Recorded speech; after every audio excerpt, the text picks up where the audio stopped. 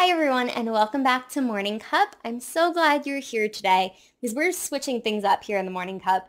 One thing that I've started doing a lot lately is cooking, like I've mentioned, but now I'm starting to really meal prep and be a little bit more budget conscious because who doesn't want that, right? Well, with that being said, I'm trying a couple new recipes that I want to also share with you as well.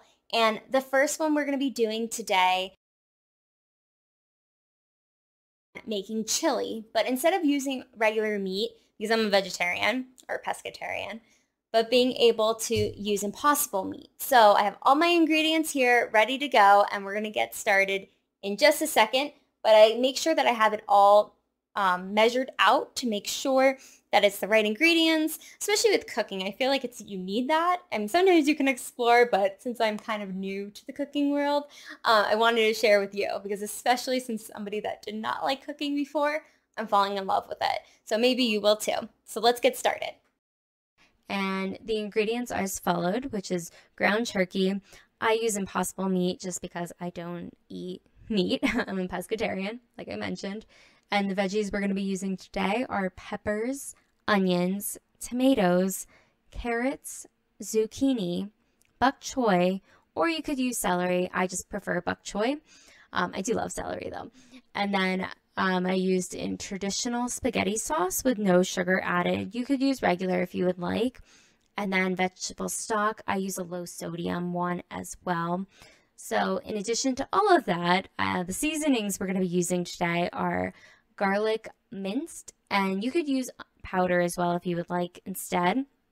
Red chili flakes. It's really going to be fire, at least when I tasted it. And then salt and pepper for taste as well, and then avocado oil. You can use olive oil if you would like instead, but those are just some of them. So now let's chop some veggies. The first up is tomatoes. They will disintegrate. You can make them even smaller if you would like, but I'm making them this size because it's easiest.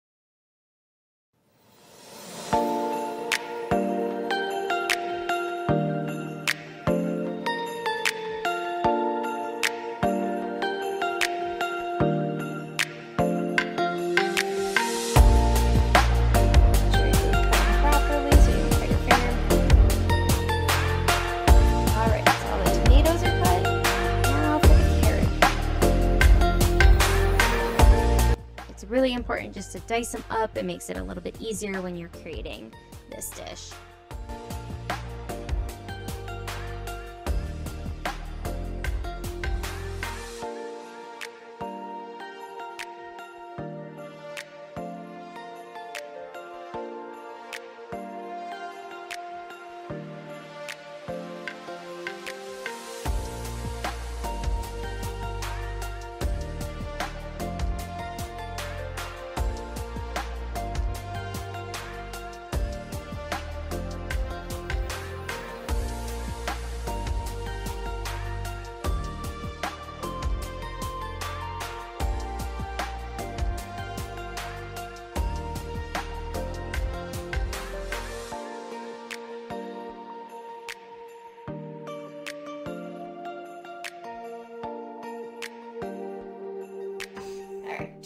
Now all the carrots are done. And now we're going to chop the zucchini. And you just want to slice them up because it's easier, especially when you're just making it. And then we have bok choy. We're going to cut off the ends first. And then just go ahead and dice it up.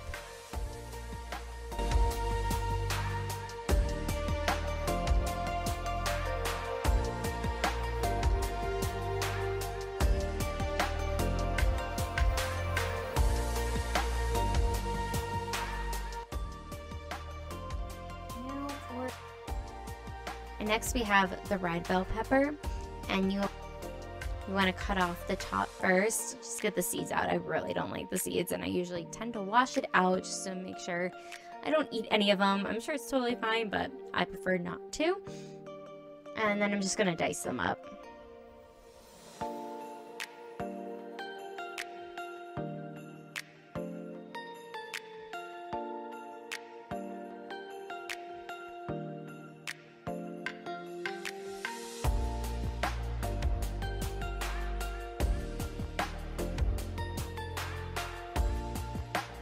And next up is onions.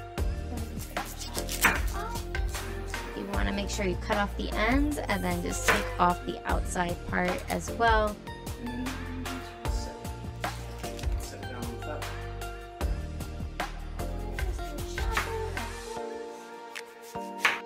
And then you're going to slice down and then turn it over, and you are going to again slice it a little bit smaller and then dice it up. Same concept. So they're all done. You might cry a little. I know I did.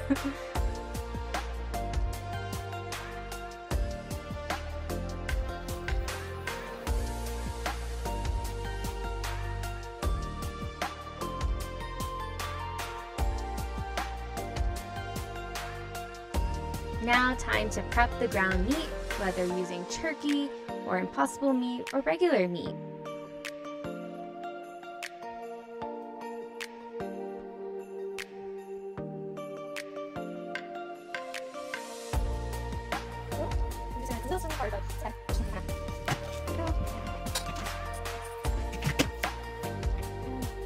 And while you're cutting it up, you want to make sure before you had prepped it that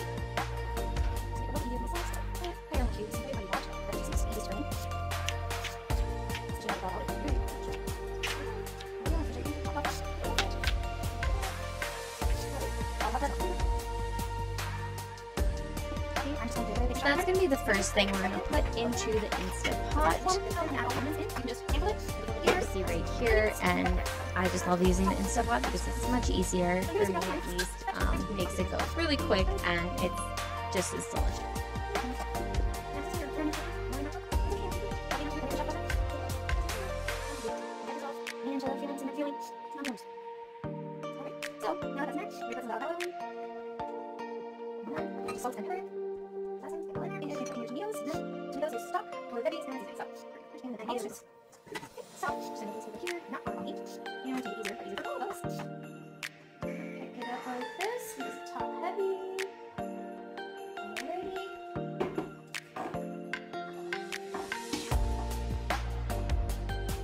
And then all the vegetables at once.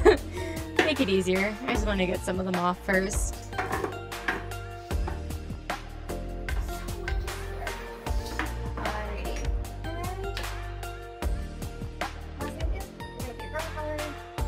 So now, make sure to not forget to add the spices in and the seasoning that you have in your pot in.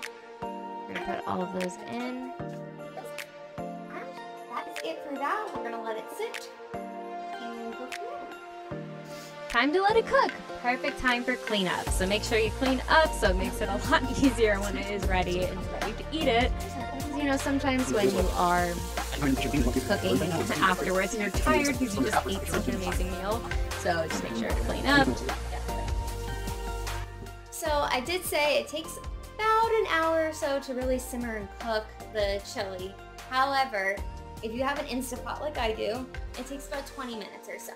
So all you have to do is, if you've never used one before, I just started using it, you just click the little flap. Don't be alarmed.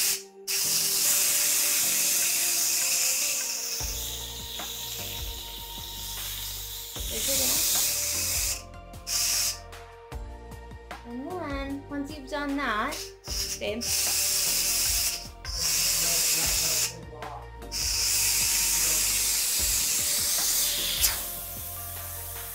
it's gonna just let it simmer.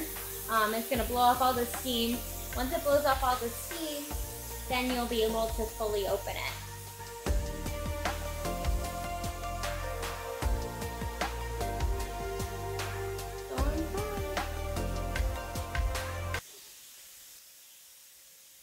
Might take about a minute or two. Patience is a virtue. You can get your bowls ready and your spoons or forks, depending on what you want to use, your napkins, get the table set while you're waiting for this to continue to blow off steam.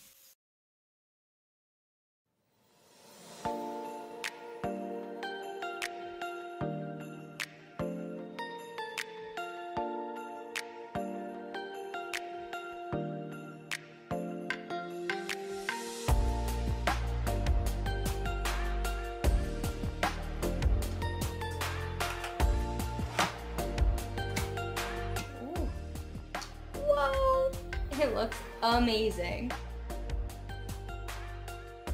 Oh my gosh, I can't wait to eat it. And I'm just gonna scoop it out. Look how good this looks. It looks delicious.